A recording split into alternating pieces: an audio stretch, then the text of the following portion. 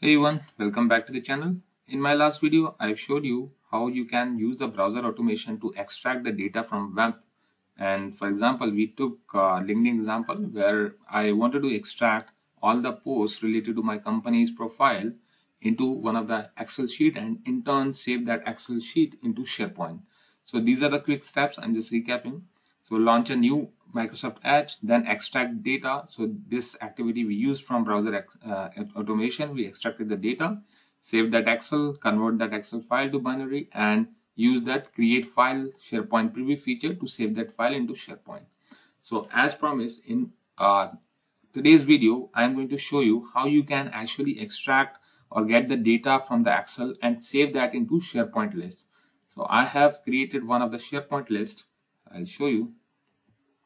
So this is my SharePoint list, which right now is just simple two columns, title and links. So this link would be just link to the post and title would be the post of the title. So now in this session, I'm just going to tell you how you can actually read the data from that Excel file and store that into a list form where like title fields, so that it in turn can be used over your intranet site to render the post in a UI fashion, like in the intuitive fashion. So that can be done. So let's start. So I'll just go to my PowerAutomate once again and I'll just close the existing PowerAutomate. And in this PowerAutomate desktop, I'll be creating a new flow and I'll name that as LinkedIn feed to SharePoint list. And I'll create it. So in last session, I actually used this browser automation web extraction actions. So if I go over here, I use that web extraction to get data. But in this video, I am going to tell you again like how to use the tools, especially the recorder, to record the steps. So the same UI element would be created, but in a different fashion. So let's do that.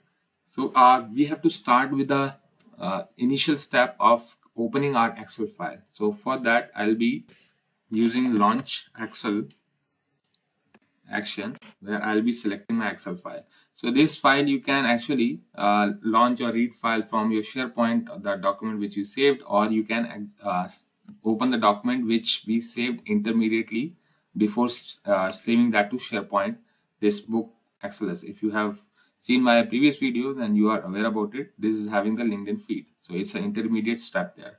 So that right now you can just simply use that intermediate step and save it. And once the Excel is launched, you have to read the values or the data from the Excel. So for that, we are going to use the read Excel. And in this Excel instance, we have binded from the previous step. From retrieve, we'll be retrieving all the available values in the worksheet. And the variable produced will be Excel data. So this Excel data we are going to work with when we are going to save that into SharePoint. So I'm just clicking save. And after that, I'll be launching my recorder so that I can actually capture these steps to create any item into SharePoint list. So let me launch it from here. You can directly launch it, or from these tools, you have this recorder, you can launch it from there as well. So I'm just launching it and going back to my SharePoint list. So over here, you can see that this pop-up for recorder is opened up, where you would be seeing all the steps, whatever we are capturing, and the intern UI element would be created. And we can modify the UI element selectors per our need. So I am just going to record it, the steps which I'm doing. So let me just drag this sideways so that we can have space to look at what I'm doing. So I'm clicking on this new button. And over right hand side, you can see like it has created two actions, launch web browser and clicking element, this one. And now I'll type into this first text box, let's say test one, and then type into the second input text box. It would contain the links as some link. And as final step, I'll be clicking on the save button. So right now you see like I have got two actions created on my right hand side, populate text and populate text field from web page. And once I click on save, it will create one more action, that for button. So now you can see like I have this open save, populate elements, and then I can just simply say done, because I am done with my recording, and I can click on done. So right now you see like it has added those actions whatever we did on the recorder as opening of the page, and then clicking on the span new, then populate input text, populate the second input text, and then final one is clicking on this open save page. So this final save cancel button, this one was extra, so I can just remove it. So you have to decide like what elements actually make sense to you. And over here you can see like this has added these tabs at the top. So but these two tabs has to be at the top, launch Excel and read from Excel. So I'll just move them to top. I can simply drag and drop, and the last one as well I'll just simply drag and drop. And over here with these tabs we have to do some processing, because it's the raw data will be one by one adding in this automation. So for that I have to use the for each loop. So I'll use for each and just drop that loop and bind that loop with my Excel data, the variable which was produced in the last step. And in this for each we are going to have these population of input text fields done, and clicking on the save button. So I'll just drag all the actions which we recorded from the previous tab into this for each, and done.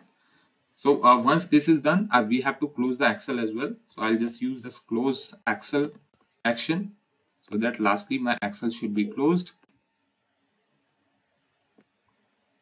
And this Excel instance, we need to bind it. All right, so now the next step comes, which is the important one, is to set up UI elements. So on the right hand side, if you see extreme right, we have this UI elements. In this UI elements, all the elements are listed over here. So the span new is the new button, input text field is the input text title field, and the second one is the link field. And these last two which are there, these are again like iterated from the same the title components, but we can remove it, we can ignore these ones. And lastly we have this open save, span save. So we have deleted, so probably like I can remove this as well from here as well, because we don't want this element. So directly span save would work for us.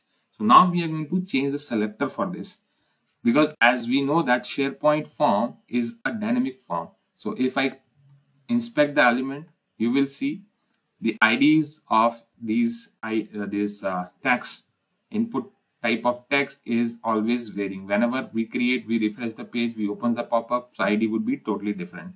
So that's why we have to write our own custom selector, so that we can pick this title or input field.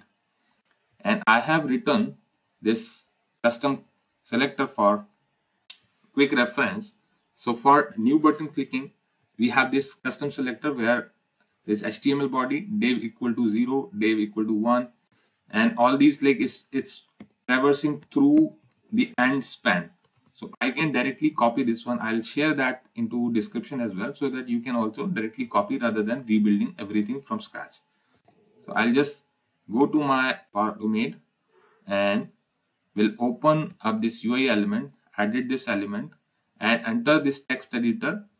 I'll just simply change that to this custom selector. So I'll just click save, so it will save that.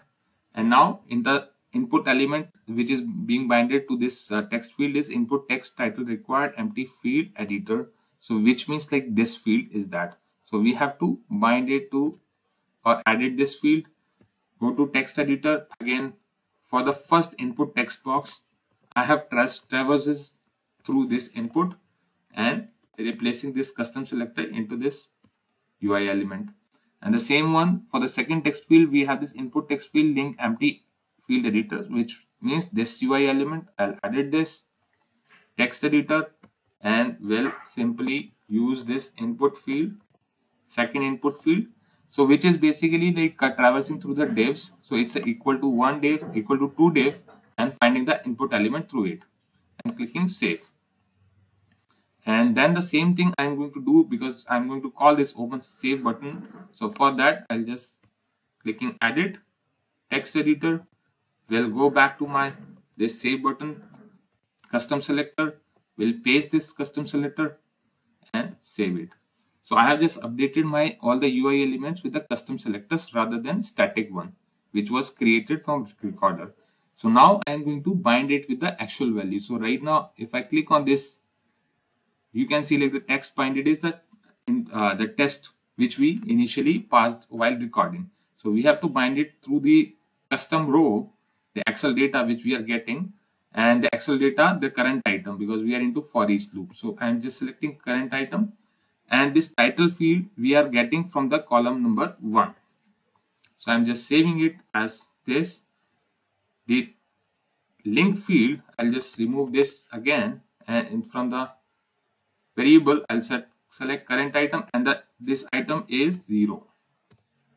So the link field we are getting at the first column and the title field at the second column. So I'm just clicking save, and over here we are done. We are done with the for each loop, saving the data and closing the Excel as well. So I'll just save it and we'll try to run it to see like whether we are able to create the automatically items into the SharePoint list or not from that Excel. So I'll just run it.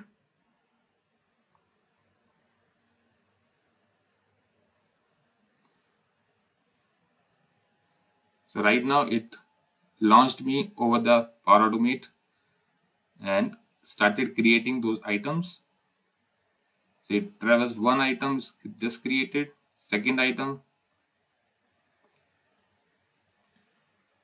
So everything is being done using the flow, PowerAutomate desktop, and it's saved. So this is how like it saved it. We can go back to our flow, and we did not find any errors. That means like it runs fine. And this is how we can actually read the items, all the rows, traverse those rows, and create these input field UI elements, then add the custom selectors and then save it. So the same operation right now we did with this static Excel instance which we were creating as a step number 2 in our previous video. And you can very well read this Excel file directly from SharePoint, the library where we saved, and then traverse all the rows, and then again like do the same selector, custom selector operations, and then save it. So I hope combining these two videos you would able to extract any of the site and save that into a SharePoint list as a final result. So I hope like it would be a useful for you, because it was for me. And if you still have any questions, or if you want to connect, like drop me your comments. And if you like the video, please do like. Thanks. That's it for today.